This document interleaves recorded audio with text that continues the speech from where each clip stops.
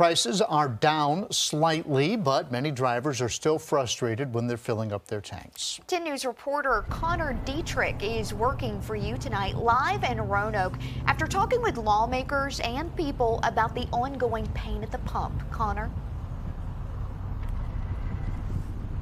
With gas prices where they're at right now, drivers tell me that any sort of decrease in price can help out.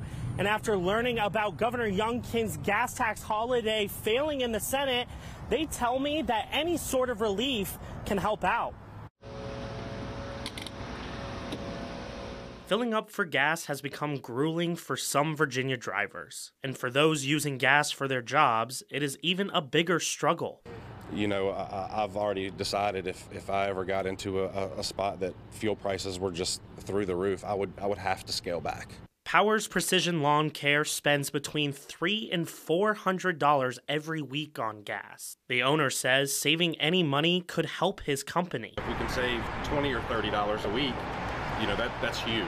Instead of paying current prices for fuel, Governor Youngkin's proposed gas tax holiday would have saved drivers 26 cents per gallon. But after Senate Democrats struck down the idea, the governor says he's disappointed. This is the third time that I've provided Senate Democrats a chance to do the right thing and reduce the cost at the pump for Virginians. And his Republican colleagues also wishing they could have helped working Virginians. This would have been one more thing, though, that people are feeling today, and that is that pain at the pump. Pain that Newman says the government doesn't deal with, but the people do. Government is doing pretty well, but the citizens are not, and it would have been a great opportunity to reduce that gas tax by about 26 cents per gallon. It's a number Powers says could help his company when everything seems more expensive. I think it's huge. You know, I think it's huge that we get these gas prices down, even if it's 25 cents. I think it'll make a big difference. A difference in your wallet and an ease of mind when going to the pump.